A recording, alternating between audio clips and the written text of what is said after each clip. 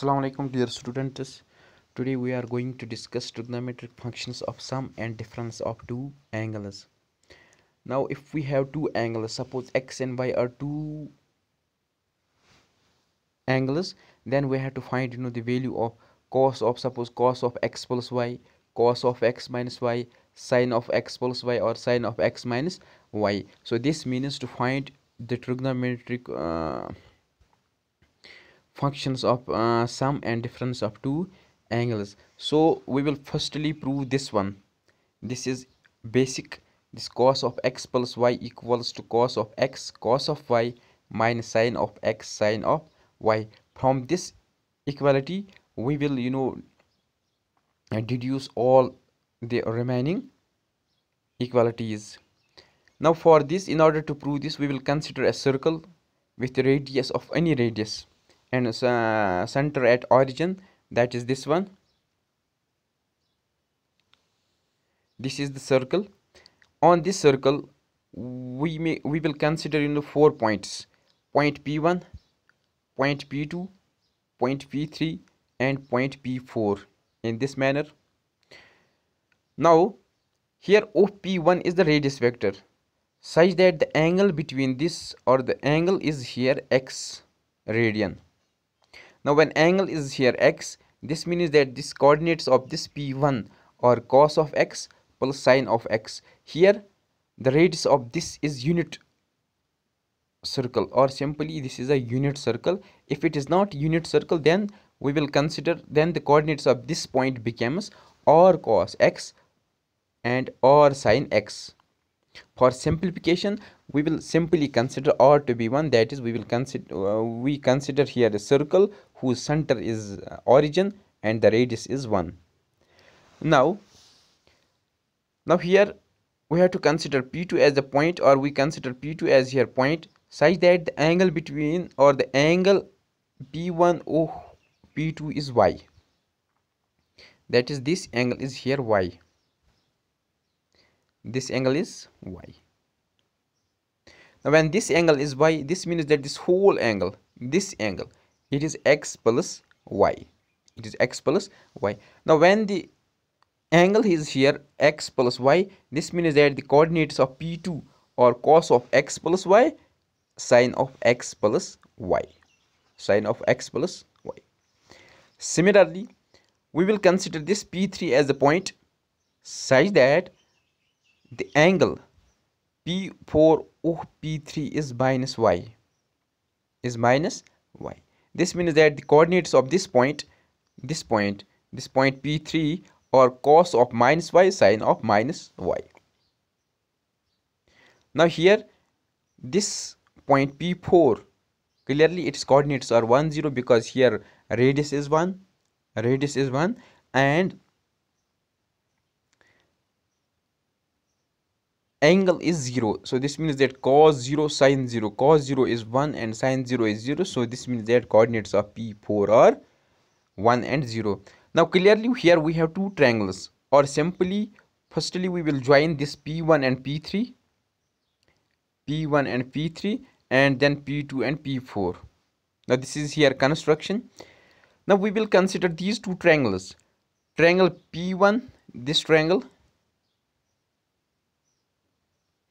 P1 of P3 and P2 of P4, this one. Here these two sides, this side and this side, they are both radii. This side and this side, they are both radii. This means that two sides are equal, or the corresponding two sides of these two triangles are equal. Also here one angle in this triangle is, here it is simply y. In magnitude this angle is also y, so this means that one angle is equal. This means that these two triangles are congruent. Because by side property, when triangles are congruent, this means that these two triangles are actually identical. When these two triangles are identical, so we can conclude that this P1 P3 third side equals to P2 P4. P4. So by distance formula, P1 P2 equals to P2 P4, or P1 square P3 equals to P2 P4 square. Now we will use here the distance formula between 2 points x1 y1 x2 y2. This is simply root of x1 minus x2 square plus y1 minus y2 square, or simply if we cancel the root, it is simply x1 minus x2 ka square plus y2 minus y1 ka square. Here we have these 4 points with the coordinates. Cos of for p1 coordinates are simply cos x sin x, cos x plus y sin x plus y, cos x minus y sin x minus y, and 1 and 0. Now use the distance formula here. Now when we use distance formula, now p1 p3, now coordinates of p1 are cos x cos y, coordinates of p3 are cos minus y sin minus y. Now using x1 minus x2 square plus y1 minus y2 square, it is simply cos x minus cos of minus y ka square plus sin x minus sin y ka square. Because if we have these 2 points, then distance between these 2 points is root x2 minus x1 square plus y2 minus y1 square. Now by squaring on both sides, it is simply ab square equals to x2 minus x1 square plus y2 minus y1 square. Also, you know that cos of minus y is cos y and sin of minus y is minus sin y, because the sinus of you know it in or you discussed this in sinus of trigonometric function. This means that cos x minus cos y square plus sin x plus sin y square, because this minus will become plus with this sign of minus y.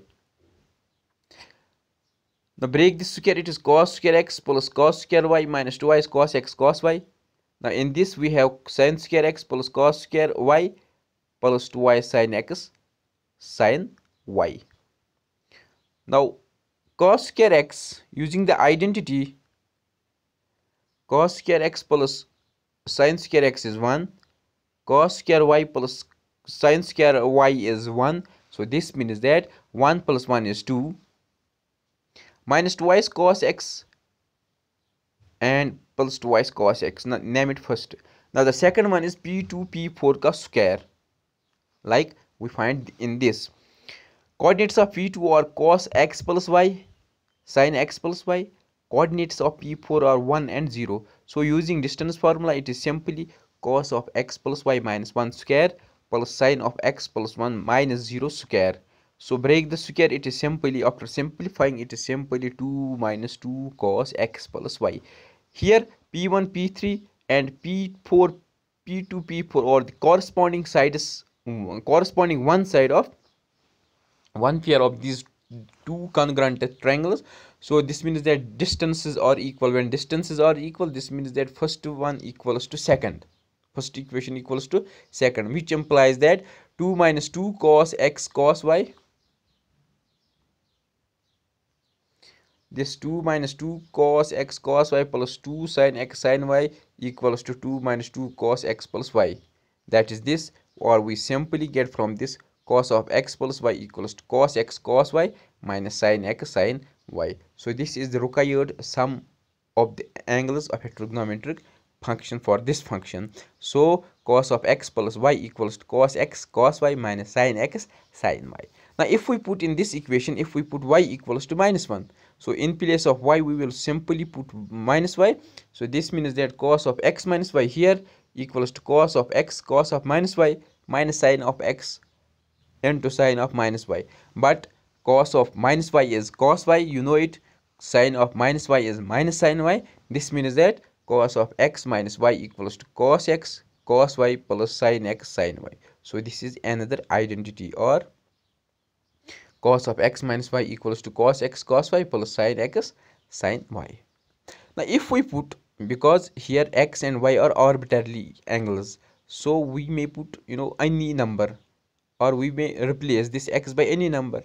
This means that if we put x equals to 90, that is pi by 2, in first cos of 90 plus y, that is pi by 2 plus y equals to cos pi by 2, because x is here x is 90, that is pi by 2 cos y minus sin 90 sin y. Now cos 90 is 0, cos y is cos y minus sin 90 is 1 minus sin y. 0 into cos y is 0, or simply in RHS we get minus sin y. This means that sine of 90 plus y, sine of 90 plus y is minus sin y. Now here, so this means that if we consider 90 plus something, now 90 plus angle, it is in second quadrant. You know, in second quadrant, if we consider quadrants are like this, if I consider this is a quadrant, first quadrant, second quadrant. Now 90 plus something is here. Now cos of 90 plus y. Now the value is in second quadrant. In second quadrant, the value of cos is negative. That is why here we have minus sin y. Now similarly, if we put x equals to 90 in equation B, that is in here, in this equation, it is similarly from this, cos of 90 minus y is sin y. It is sin y. Now in first quadrant, 90 minus something, 90 minus, it is 90 minus something is in first quadrant. In first quadrant, cos is positive, that is why sin y is here, sin y is positive, that is plus sin y. This is in first quadrant. Similarly, we can prove this sin of x plus y equals to sin of x cos y plus cos of x sin y, or sin of x minus y equals to sin x cos y minus cos x sin y. So these, in this way we proved 4 important identities. Now we will prove this one. This is the identity or the formula, sin of 2x. Prove that sin of 2x is twice sin x cos x. It is also equals to twice tan x upon 1 plus tan square x. 1 plus tan square x. Here we have one identity, which is sin of x plus y equals to sin x cos y plus cos x sin y.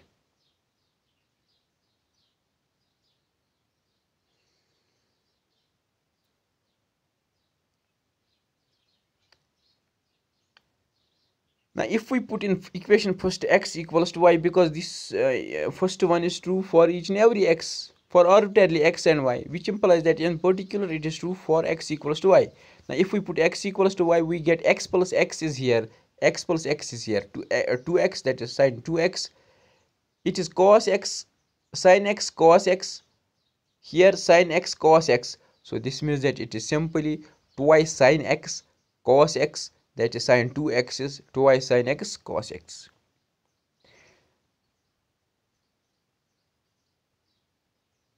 Now here, if we replace here in this sign, we have to again prove that sin 2x is also equal to twice tan x upon 1 plus tan square x.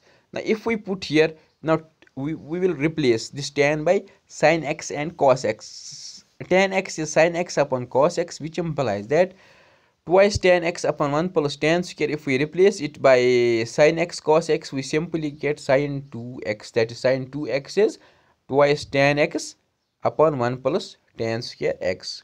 Now the second one is, we have to prove that cos 2x equals to cos square x minus sin square x.